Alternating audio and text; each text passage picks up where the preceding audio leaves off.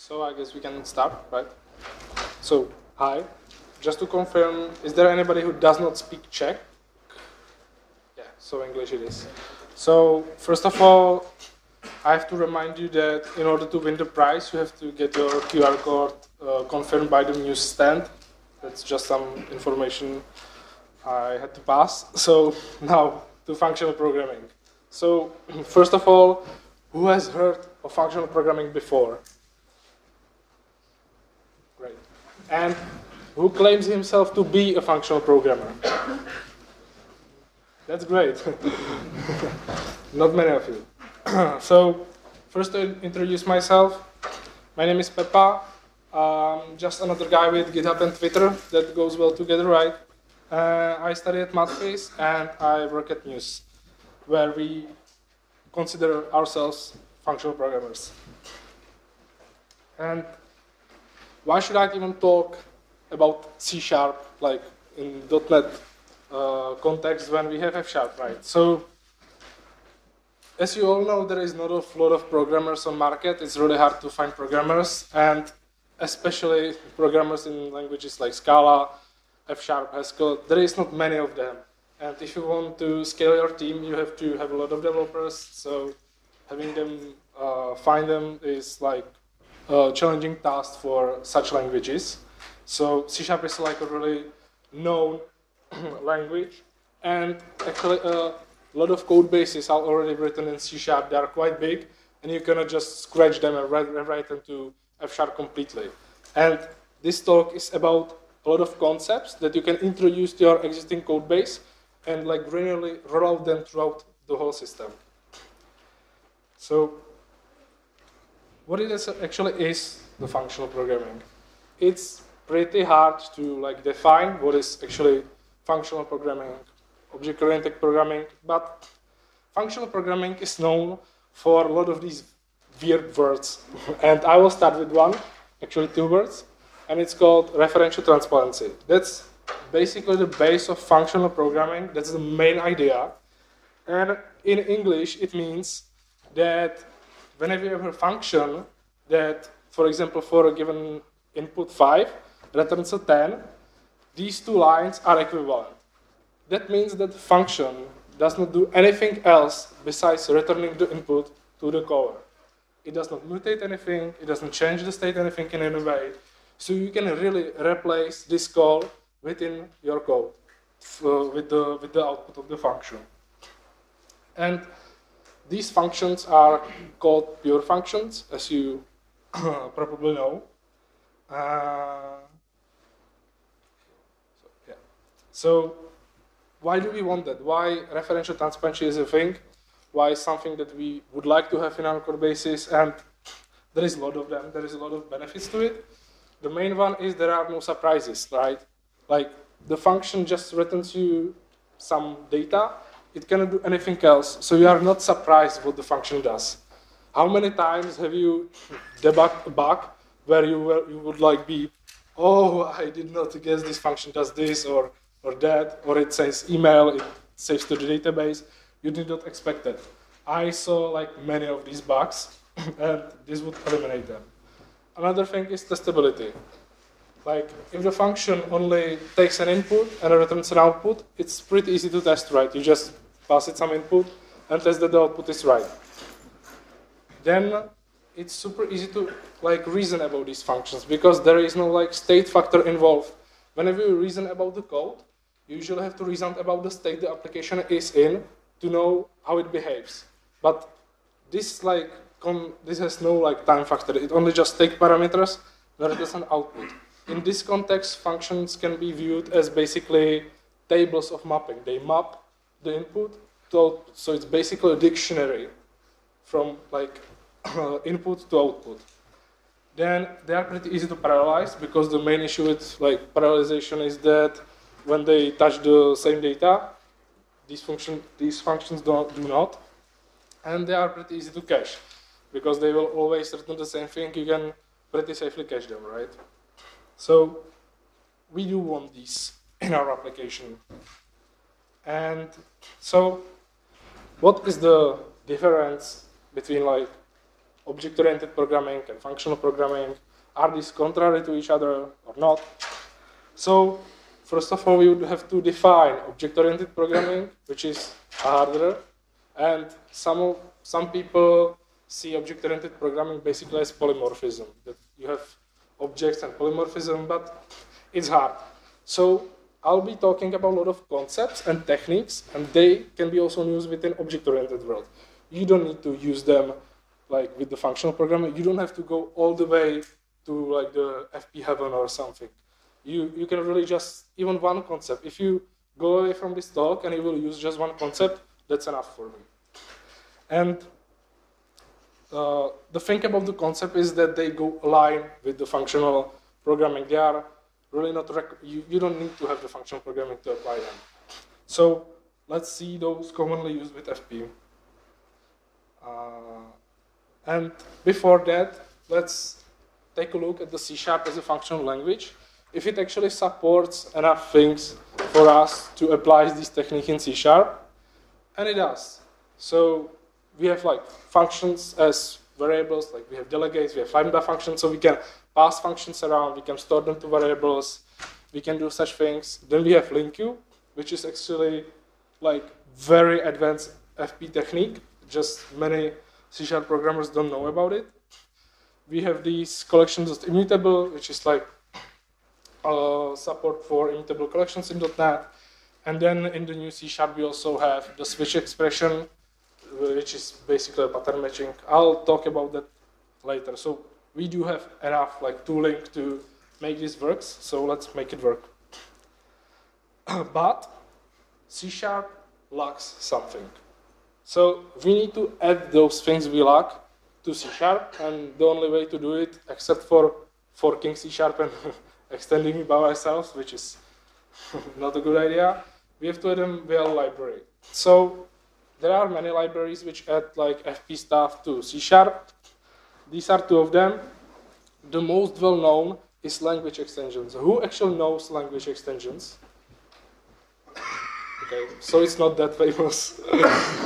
But in the FP world, it's really famous. It's super huge. It's written by a guy who is like really advanced in Haskell. So actually, using this library does not really ease something for you, because the learning curve of the library is almost the same as Haskell one. So that's why I will be talking about a library called Function. That's a library that was written by our CTO. And from time to time, I also add some things. And these concepts, are implemented via the library. This library is pretty lightweight. It doesn't have many. Sorry, I had a rough lunch. And so it does not add a lot of things. It basically just extends C#. Even though language extensions are called language extensions, they replace C# for something else. But Function is more like a language extension in that manner. So let's see these concepts, techniques, and patterns we can use within C#. So the first of all is expressions versus statements. So this is like somewhat a typical code you would see in, let's say, now more legacy parts of the code, but this is just the ordinary statement. You have the result.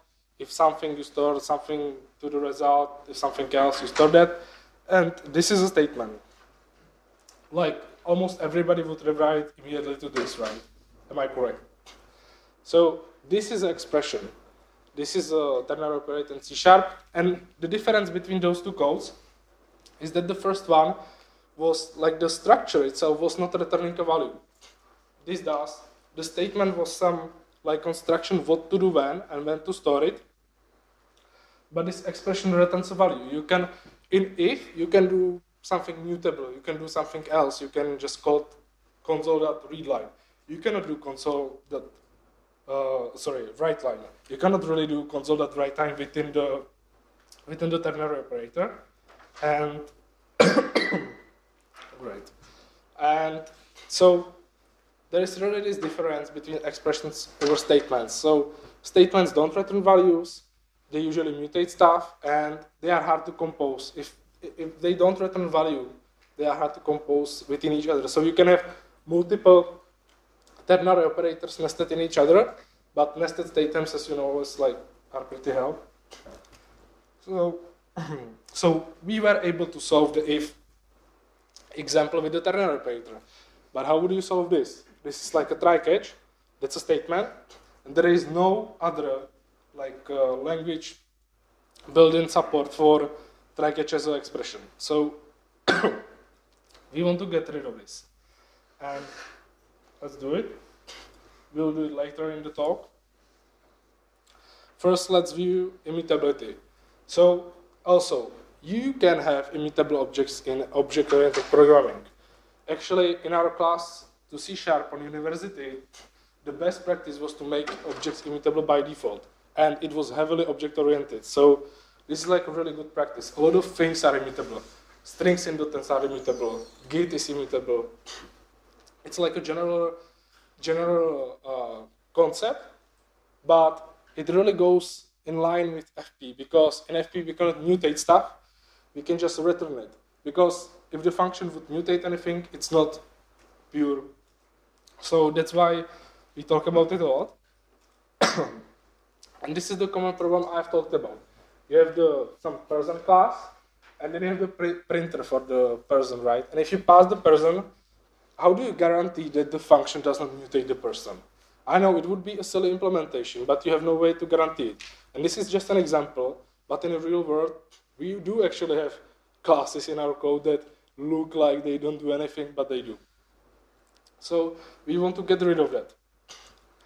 And what's also great about immutability is that you can share this, as I said before, with the parallelization, there is a problem that if you try to mutate the same address in memory with two threads, it can cause race conditions, stuff like that. If you don't mutate stuff, there are no race conditions, right? So usually in the FP world, you just create new stuff out of the previous ones, and maybe at the end replace it in the memory with some compare and swap or something like that. But the great thing also is that a lot of people view immutability as a memory trade-off or performance trade-off. That I have to copy the whole class to create it new. That's not how it works, usually with immutable data structures. So what's great about immutability is that it's immutable. So you know that if you have a pointer to something, it won't never ever change. And you can use that information.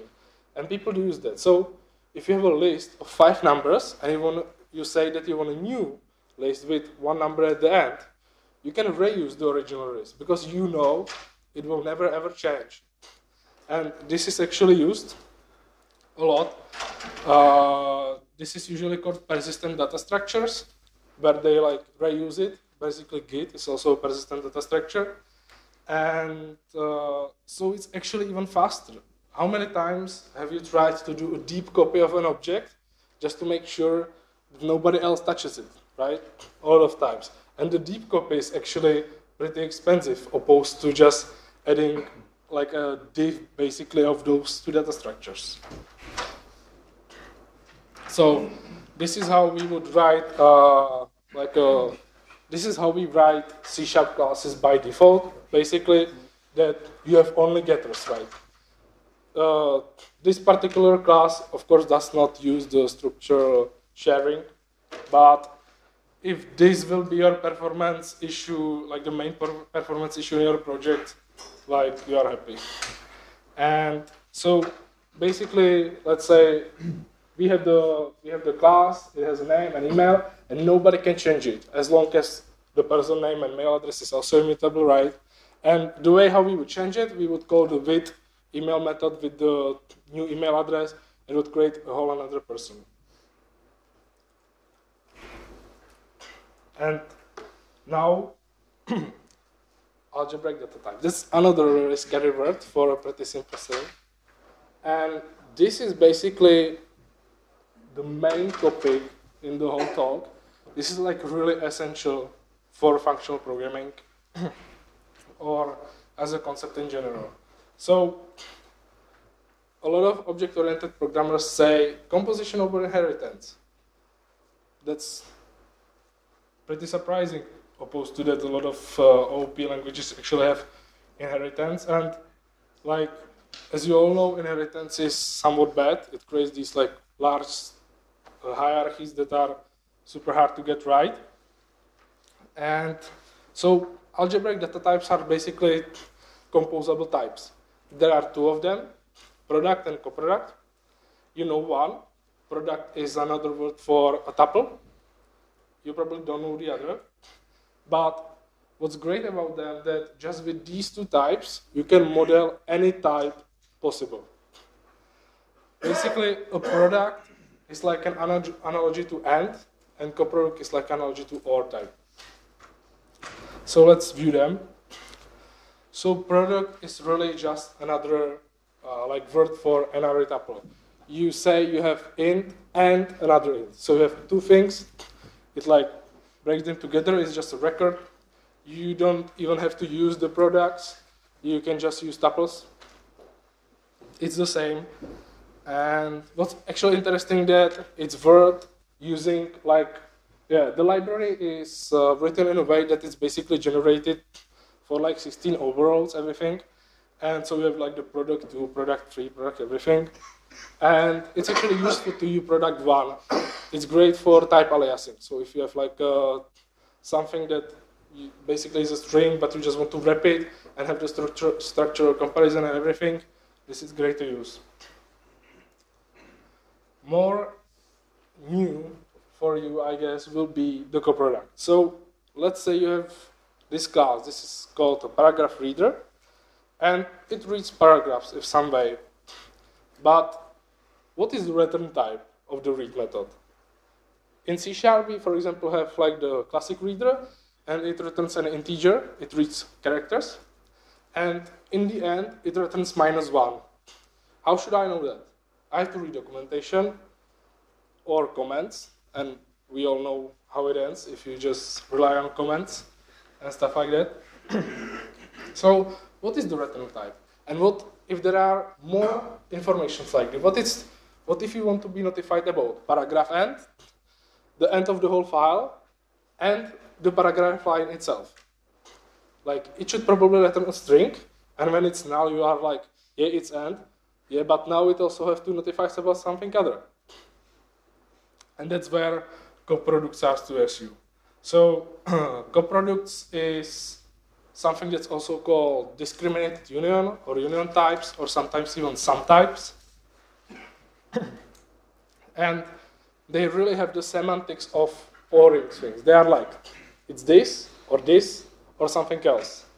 So the way how you write them with func is, let's say you have the read result, and it's either a line, or it's a paragraph end, or it's a document end. And it's like nicely encoded in the types itself, what it actually returns. You can really think of it as a non-extensible single-level inheritance in one place. Basically, the read result can be viewed as an abstract class, and line, paragraph end, and document as subclasses of it that are sealed, and you cannot extend it. So it's great that you cannot extend them to multiple levels and everything. They force composition, and since it's this like really concise, it's pretty easy to write them, as opposed to writing literally the class and all the subclasses. That would be like, you wouldn't probably do that. And what's great is that in order to have some function which takes a read result and does something with it, and has some common like functionality for all the subtypes, you usually introduce virtual methods that you are like, yeah, I will be forced to implement, or abstract methods. You will be forced to implement it for every subtype. But what if you need to do something like I/O? You cannot really have a dependency injection within the class itself or something like that. At least it's not nice. So, and also you have to bloat the class with every functionality you need to have, like similar to all those subtypes. So what's great about this is that you just create a function and you pattern match on the type. So pattern matching is something like regex on objects or like really advanced switch. Now, I don't have to say advanced anymore because, yeah, let's say advanced, but the switch expression is C#8 is pretty good. So it takes some object and you are like, if the pattern is this, then do this. If the pattern is something else, you do something else. So for example, with the top, you are like, if the first is 5, I'll do this. If the second is 12, I'll do this. And it's really used. So why is it more useful within FP context than the object-oriented context? Is that since things don't change, they stay the same way. So they basically remember even how they were created. Then you can match the pattern like more safely. And it's really used a lot, especially on lists and stuff like that. So the reader or the coproduct on it has a function called match, which basically does this. It will give you, it have like, for the coproduct of 3, it has 3 parameters, the functions that take line, paragraph end, and end. And you like nicely implement it like this. So you just like extending functionality for a given type is very easy. And then if you add a new type that you change the coproduct 3 to coproduct 4, this won't compile. You will have to go here and implement the last function for the new type you added. So that's pretty great. And this is one of the concepts that you haven't known before, but you will see them everywhere from like now. So as I said, the coproduct and product are like 2 types that can model everything. Basically, everything is and of or of something. I'll showcase this later. I'll give you just a sneak peek before Roman's talk, how it looks in F#.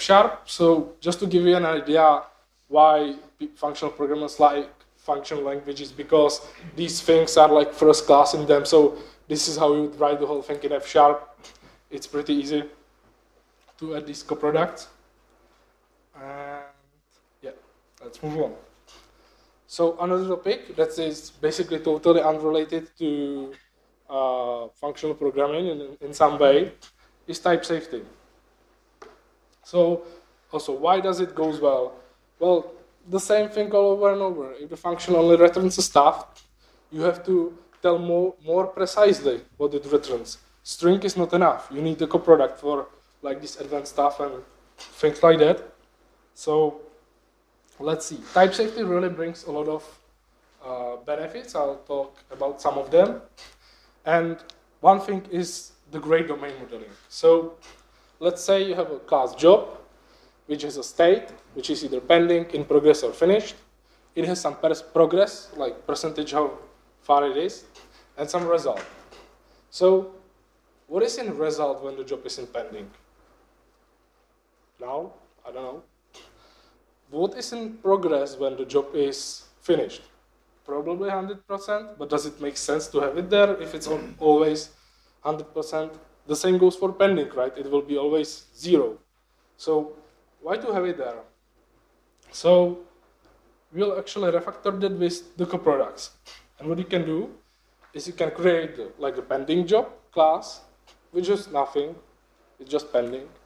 Then the in progress job, which has the progress. And then the finished job, which has the result. And you can say that job is either pending, or in progress, or finished.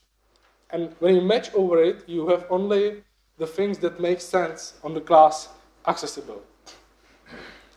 This type of modeling really makes a lot of structures more safe. That if you don't model with coproducts, you have a lot of like invalid states in your application, and invalid states are not good because then like bad data is not good because like if it crashes, it's fine on some invalid input. That's like great. You probably will get an email or alert to Slack that it crashed, you will fix it, that's nice. But sometimes it won't crash, and it will maybe send something to like some third-party system, or maybe like a fiscalization, like EET or something like that. And fixing that is not great. So we really want this. And if you need some common like data for all of them, you can just abstract that. So you just say that there is a job state that has a pending job, in progress job, finished job, and then the job has a name and the state, and you match over the state. So this is how you model everything through OR and AND to get your domain modeled in the best way possible. And it is really great. Just try it, and you'll see that it really solves a lot of problems just on its own. Another thing that type safety brings us is code deduplication. So let's say you have these methods, create date from year, month, and day, and create calendar for a given month. So in order to implement these functions correctly, you should check that the input that was given to you is good, right? So this is probably something that you will do in both of these functions. You will check if it's not a valid month, throw new invalid month exception or argument exception with M. And these are basically the two same lines in two functions. So what we can do is to actually extract that information to types itself. So we will create a type called month that has a private constructor, so nobody can create it with some invalid data. And you will have a public static grade that checks this. And now you have a guarantee that never ever there will be an invalid month in your code, and only this function checks it. You can go even further. This is something that's sometimes referred to as a smart constructor. And it's a trade-off. The best way to model month would be to say that it's a coproduct of January, February, March, April, and so on. And then you cannot really create it by design. But let's say, for example, email address. To create a precise type that would not allow you to create invalid email address on type level, you would spend a year or so making it. So this is something that will help you. That you just check if it's a valid email and give it to the class. So the email will be just a wrapper around string, and even there are strings that are not valid email addresses, but all valid email addresses are strings. So you kind of lose on this, but you have this constructor that guarantees you that the string is valid. And exceptions are not friends with functional programming, but we will work on that later. And what's also good about this, that it keeps the information in one place. You extracted information to a common place, that you have some month, what's the validation for it, and stuff like that. You don't have it scattered all over the place. Yeah, so now we can refactor those methods to just take year, month, and day. And the date create method will only take care of what it should. It only should check that the combination of these are okay, not that they are standalone okay. That's nice. And another thing is the honest signature. So if the function only returns a value, it has to communicate well what it really returns. So what does this function do if there is no person in the database? There are multiple solutions to it. From what I've seen, it can throw an exception, person is not found. It can return null. That's you also have to look at the implementation or documentation or the comment itself or try it or something like that. That's not good. So with this type, we'll introduce, it's called option. It says on the type level that the thing itself can be null. So with the C#8, they have introduced nullable reference types. So you could use that here. but I'll talk more about why option is much better than the reference types. And so now on the type level, you have that it returns an option of a person. And the compiler won't let you handle both cases. It won't give you the value. The value is wrapped within this like container of option, and you have to really match both cases. That what if it is not there, what if it's there, what I have to do. And I also added GUID as a string, but that's basically from the previous slides. And this demonstrates something that's like really like a powerful concept in functional programming, the concept of a caller over callee. That you, as a callee, should not decide how things should go. You should just return information to the caller, and he should be the one who decides. And it perfectly made sense, right? So if you have a function like this, for example, and you call it from a web like API, you will probably say that if the person is there, you will serialize it to JSON or return it to the caller. If the person is not there, you will probably just return 404 or something. But if you call this, for example, from some scheduled jobs or a queue, you want to say something else. You maybe want to crash if there is no person for this ID because it's a configuration of the job. You want to say to the developer it's invalid. So the caller should decide what should really happen, not the callee. Just give as much as information to the caller, and he knows what to do. And it makes the code much more readable that you in the caller side know what's happening. You don't have to look inside the function because it only returns a value and you know the type.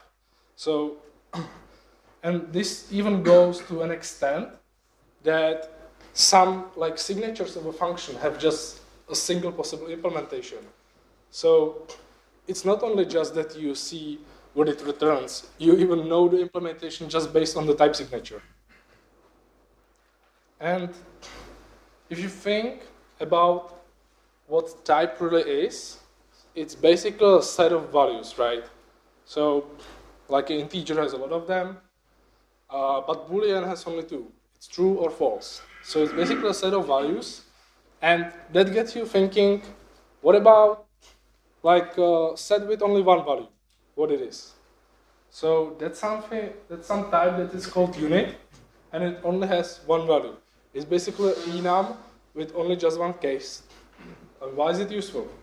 Well, you have probably seen that in .NET we have these overloads like func of A and func without anything, or like the action, that we have func and action. Why do we have like two things expressing the same thing?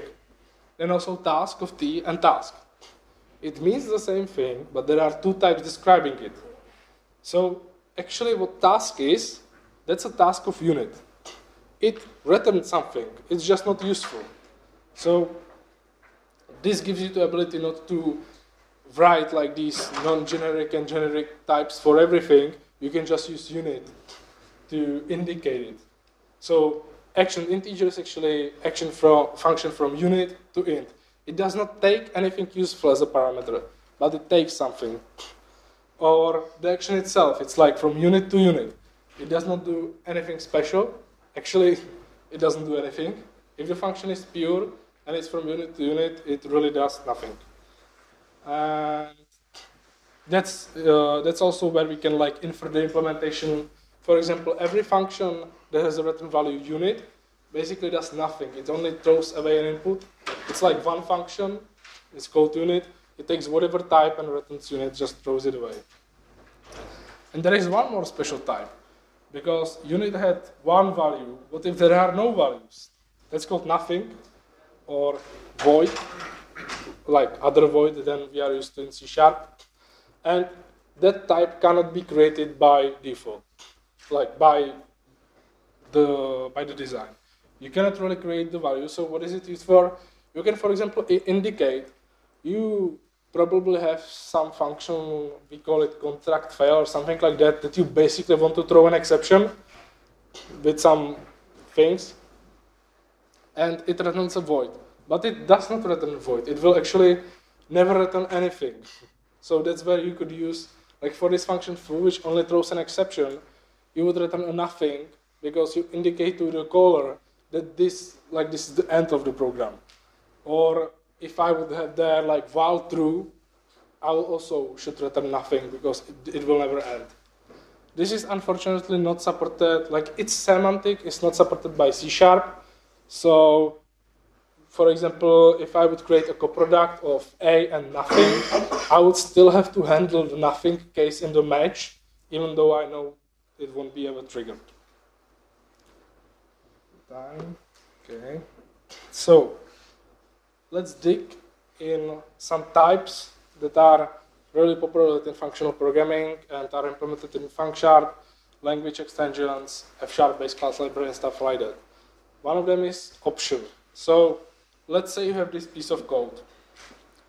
You want to do something like you have a nullable input, some divider, you want to add 5, then divide it by the divider. If the divider is 0, you return the answer to the universe itself and everything, and otherwise you divide it. So this code, like at least in my eyes, seems really noisy. I wouldn't get the idea what it's trying to do in even large scale. I'm just presenting like a small example, but in large scale this is like really weird. And we can also forget to check for 0, right? So it does not force us to do it. We can forget to check for null and everything. So the other possible way would be to make the code like cleaner, to extract every like error handling before that to really accept the preconditions, and then do everything. From these functions, it's at least clear what it's trying to do. It wants to do like what's on line 8, and it has to like handle all these cases before. But again, you can forget that these cases like exist.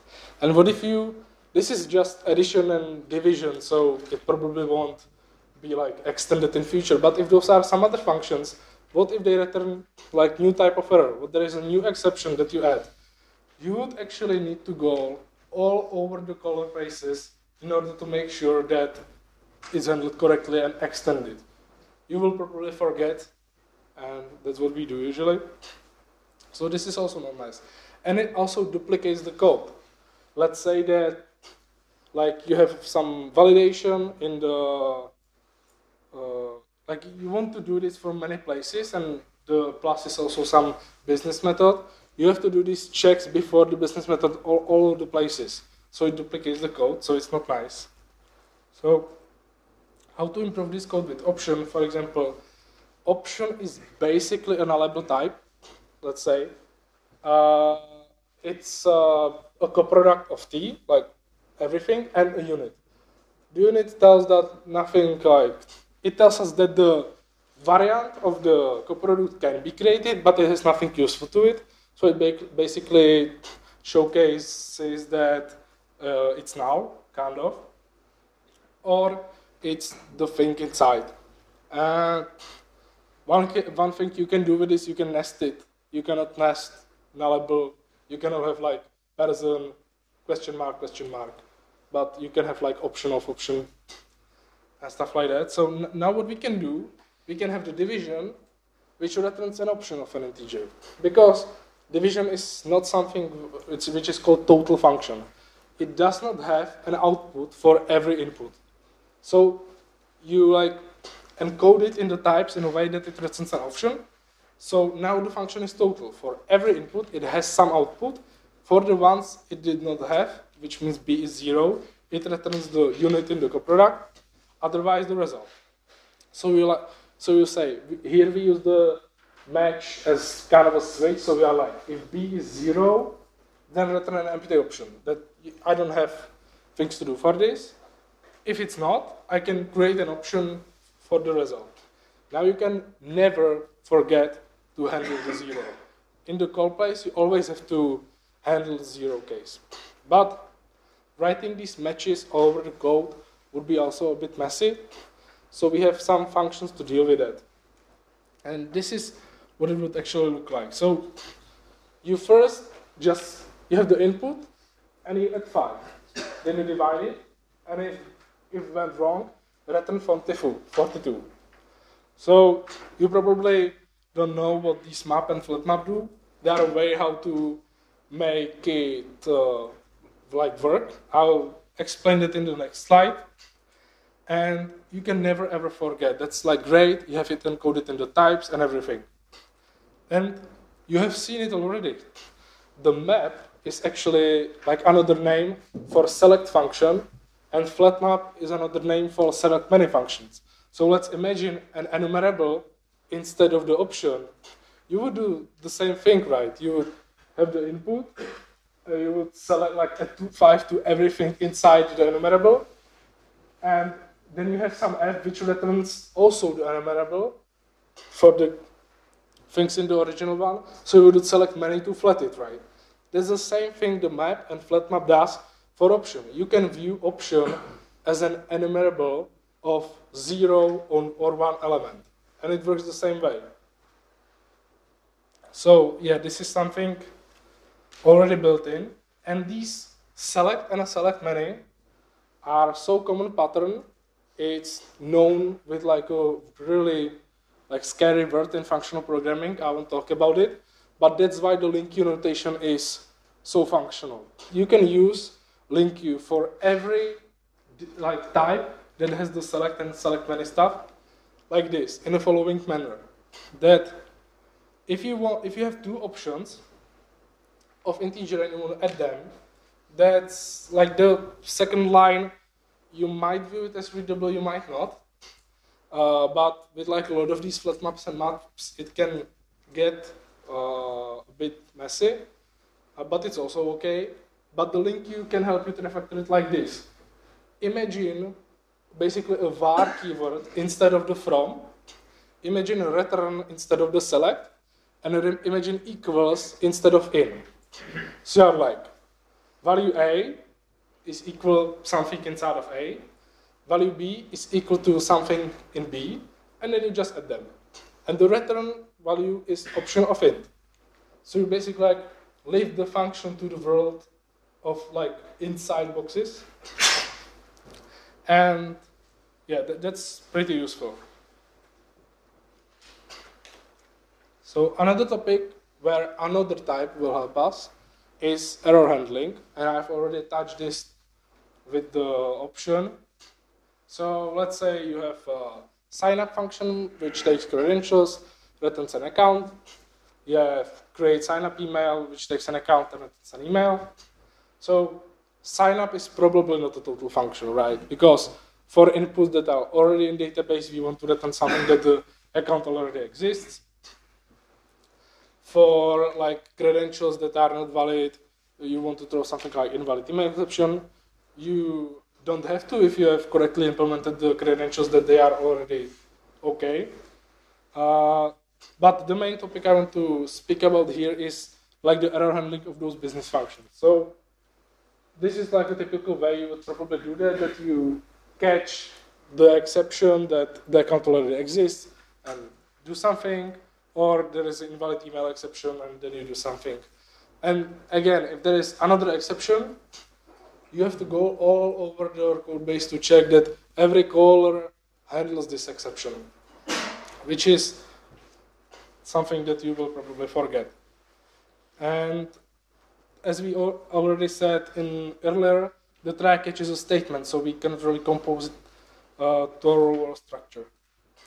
So we will use something that's called try, and it's basically coproduct of two, which means that if it's it's usually also called either. It's either left or right. So it's either a success of something or an error of something.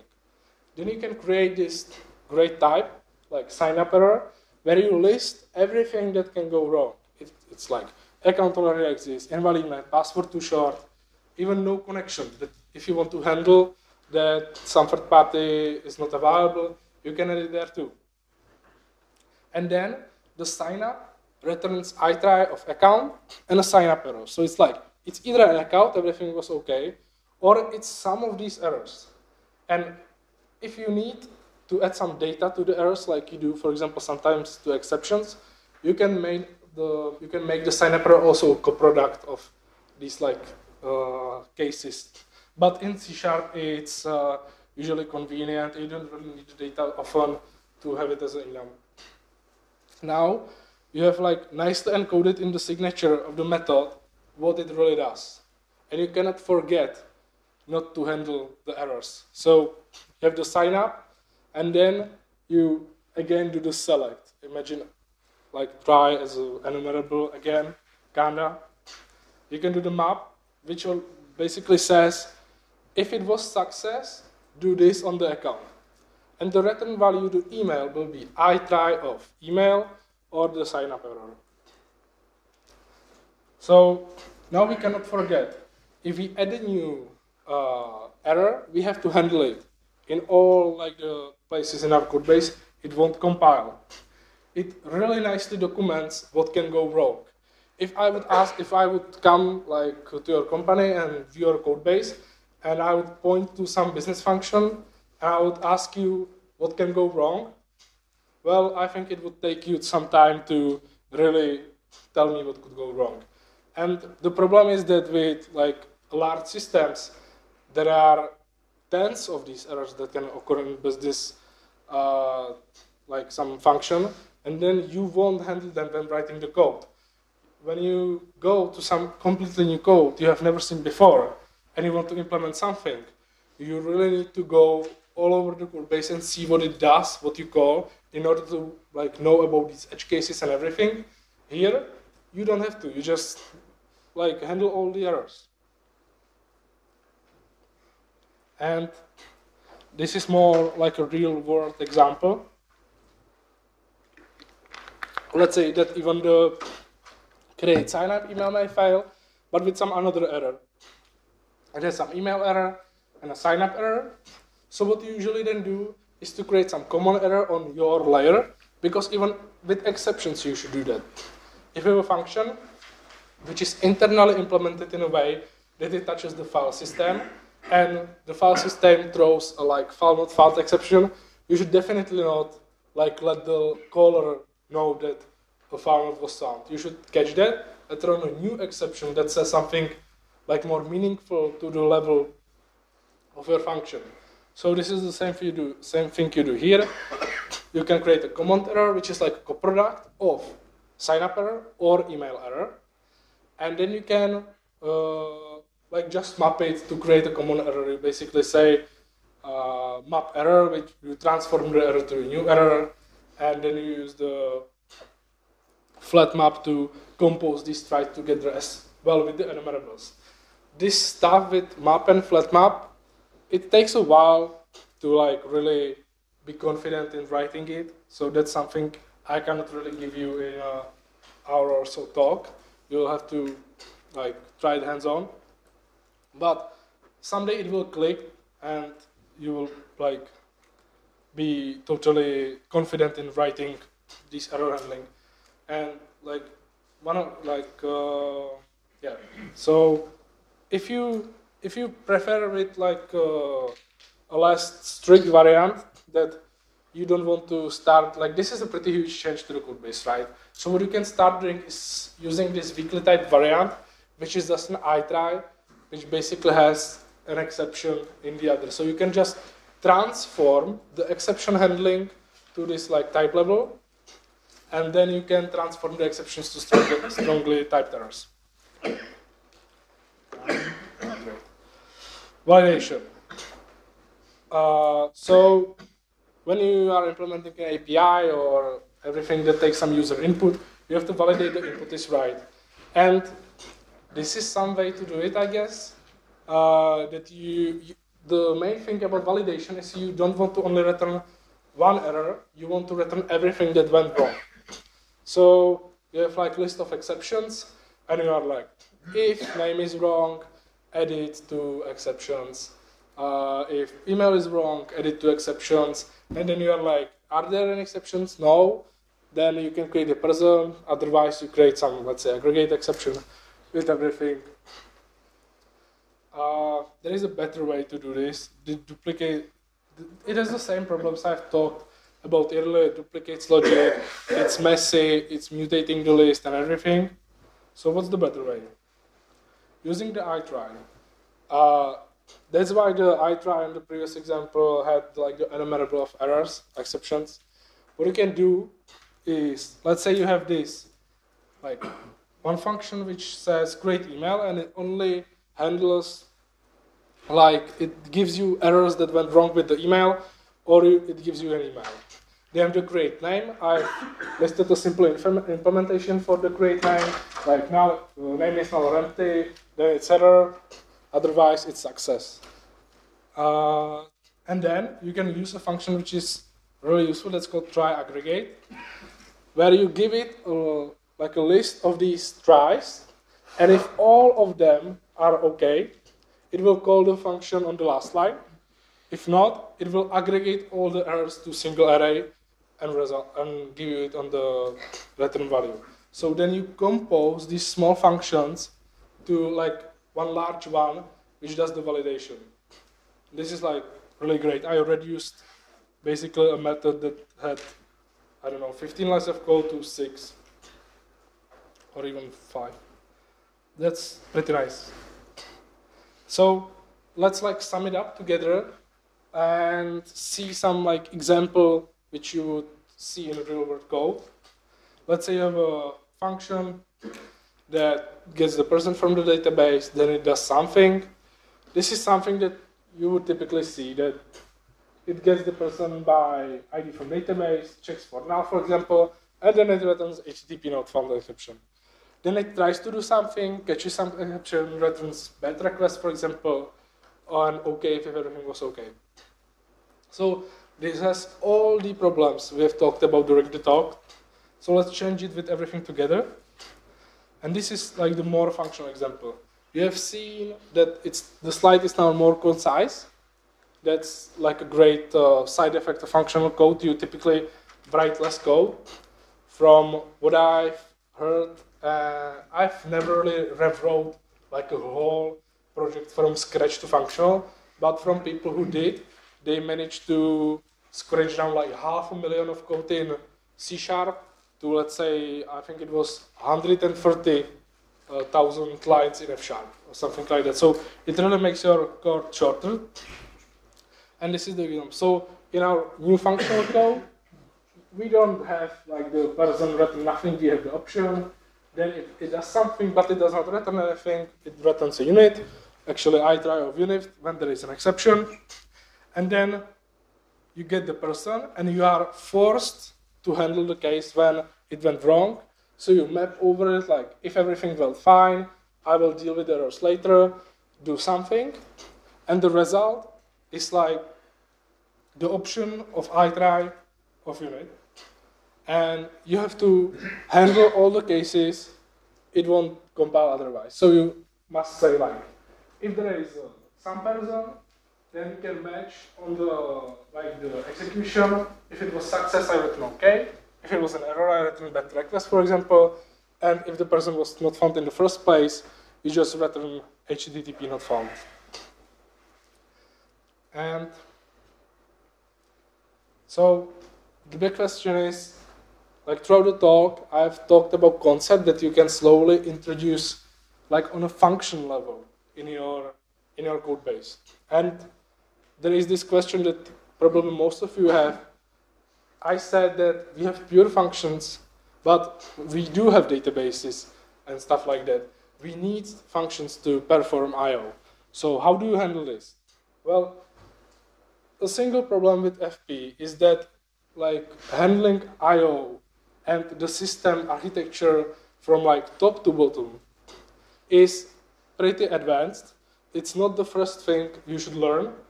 And that's why like hello world in Haskell is not a good like starting point, because it performs an I/O. So, but I want to like give you at least an idea of how it's done in the big picture. Because usually people are like, okay, I know how to make pure functions, I know how to do it type safely, but what if I need to go to the database to actually fetch the person?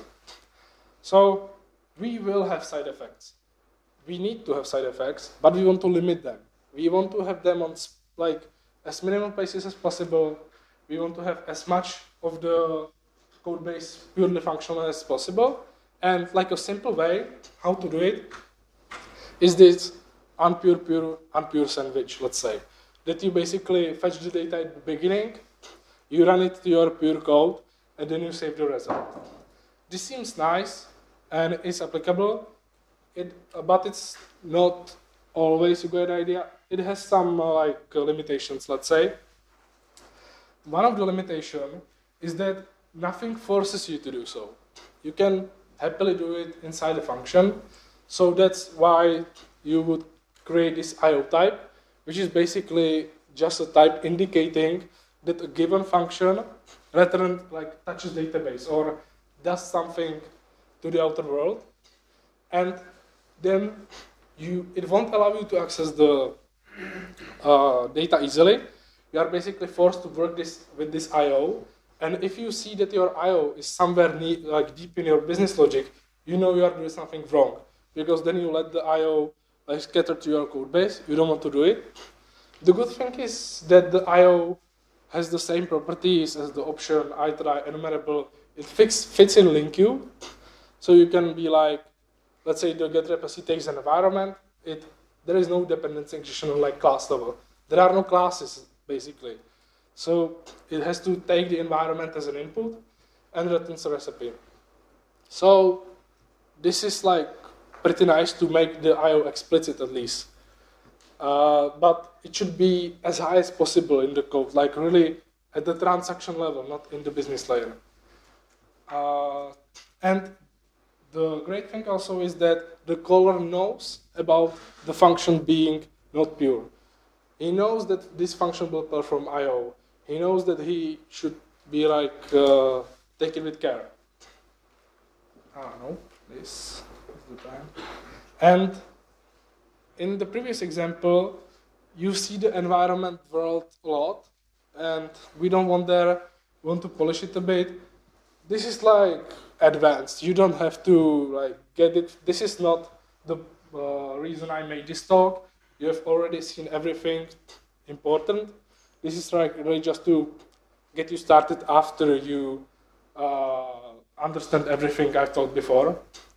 Then you can apply this reader thing, which, as you see, made the environment world disappear from the code, which is nice. You don't have to pass it all away. The code is cleaner, and you have it nicely in the signature of the get recipe that it somewhat needs environment and returns a recipe. The reader is basically an alias for a function, but this is not even in func#. This is something which is implemented by the language extensions in a separate package called C# Monad. Monad is the weird word I didn't want to talk about. And it will polish the code. But it's not enough. Usually when you do a functional application from top to bottom, you want to embrace something that's called effect library. So you essentially kind of abstract over effect. And what's great about it is that you don't really care what the effect is. It can be basically asynchronous, it can be an IO, it can be anything, and you can compose it to simple effect and abstract over it. So when introducing async await in C#, there was this it's super great. You just add async await in your code, and it's asynchronous. So I have this kind of buzz advertisement for effects library. You don't have to do anything to make your code asynchronous. You just need the effect to be asynchronous, which you do in single place. So that's pretty great. Then let's say the effect library has the IO, but this is more advanced IO. The IO I showed previously was just a simple wrapper. This is really complex IO, and it's basically a reader with some stuff in it. This is nicely implemented in Scala in a library called Zio. Is anybody here who knows about Zio? No? A little bit. So that's a really good representation of effect library. And the great thing is that then the method looks something like this. You have the IO of some environment, where you say that the environment is recipe provider and user provider. and you return something, and you like compose it like this. And the good thing is that the get recipe has this same signature, but it only requires a recipe provider, and the do something only requires user provider. And then you compose it here. The downside of C# is that you have to state it explicitly with the where clause. In languages like F#, this is automatically inferred for you, so you'll even notice it. So you basically get for free like this really narrow dependency injection kind of, that you only require what you really want in the environment. And the environment is basically everything unpure. So you would have like the providers or repositories, you would have their datetime, random generator and stuff like that. And then in the test, you have some test environment, which for random numbers returns a constant, for datetime returns the same time, for example, and stuff like that. You don't have to mock anything, just the environment. There is also an alternative way to this like effect based on reader, and it's called free monad. And basically I have a bug in the slide, sorry.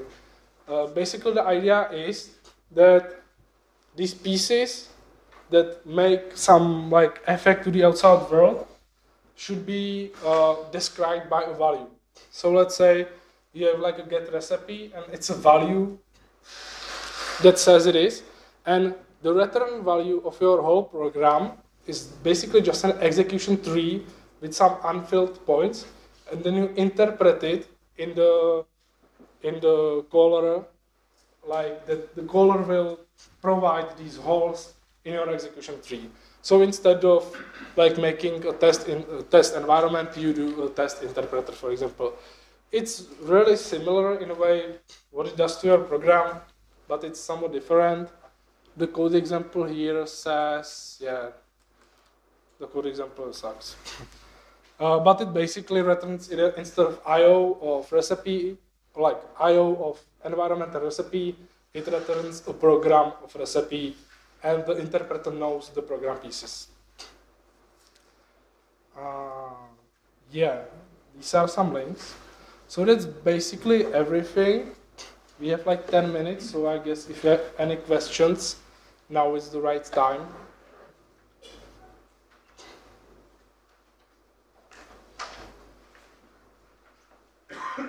Yeah?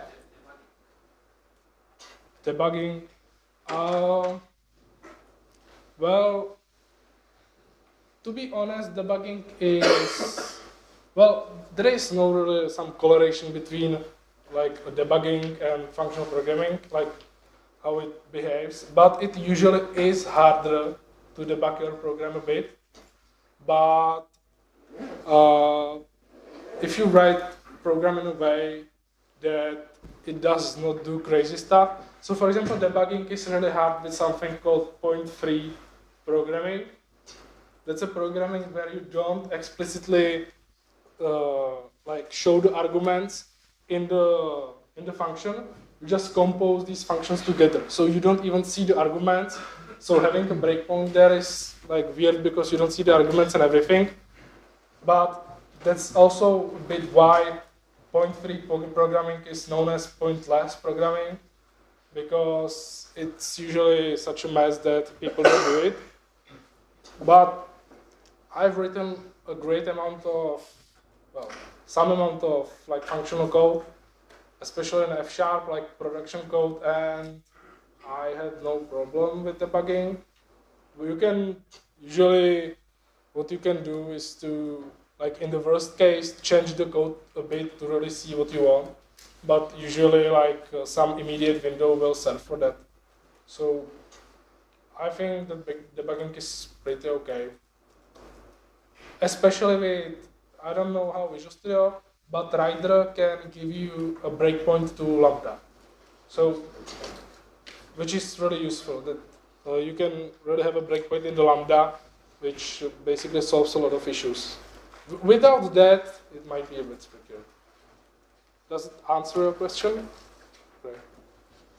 Any other? Yeah?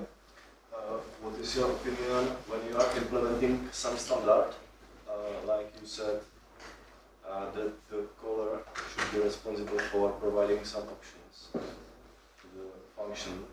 But when you implement some standard, when it's defined directly what should be returned, how should be handled like this? I don't think I understand the question. You mean like, if you implement it like standard, you mean like some RFC or? Like, for example, if you know JSON API, like the extension of REST API, so it is done like what should be returned. So you don't have to, you shouldn't pass some options. So, do you mean like interpretability with some existing code that does not takes options and stuff like that? Yes. Okay. So usually what you have to do is to create some wrappers around the code to make it like functional like. It's true that most of the .NET libraries are not functional. So you have to create a wrapper that will make them functional. But there are many things that will convert your options to nullable type. There is a function called get or null on option, and it will convert it into nullable type. There is a function called get on try, which will throw the exception inside if it's exceptional. If it's not, it will return. So in function, there are these methods. That's probably something I forgot to mention, that when you will be rolling out, you will come to these like points where it's object-oriented and functional on the other side. You have to like convert it. There are functions in function that will provide you with that will convert the get, like the I try to a classic exception. It will convert the option to nullable type and stuff like that. If that's what answers your question.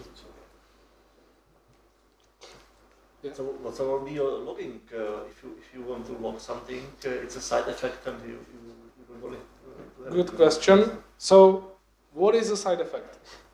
Actually, if you have a function which returns the same in like output for given input, there is this function in C# called reference equals. If you call the function twice, you have two persons, and you call reference equals on them, it returns false. It will tell you that the persons are not the same, basically, because they lie on the different places in memory. This is like the extreme way to view side effects. So basically, it's up to you to define what side effect is for you. So what you can do, and it's totally fine, is to have logging, which is mutable in pure functions, because it will not affect the business in any way. So I would actually not do like the logging in a functional way. I would just log it in most cases. But there are, of course, a way. They are a bit advanced how to do logging in a FP way. Basically, there is this type called writer, and as the reader allowed us to remove the environment as an argument, the writer can do something like remove the return type or part of the return type. So your function can return the logs, but you don't see it anywhere, just on the top level where you're like, okay, log everything that was returned. Yeah. Yeah? How does it? Oh, yeah. So, I really don't like ORMs. The thing is that I guess everybody worked with entity framework. They have this great function called detect changes and save changes. It's like, hey, everybody, let's go to database. And it's really, really anti-functional, like in a super way. But what you can do, like the main problem with ORM is that they deal with mutable data. And you don't have mutable data.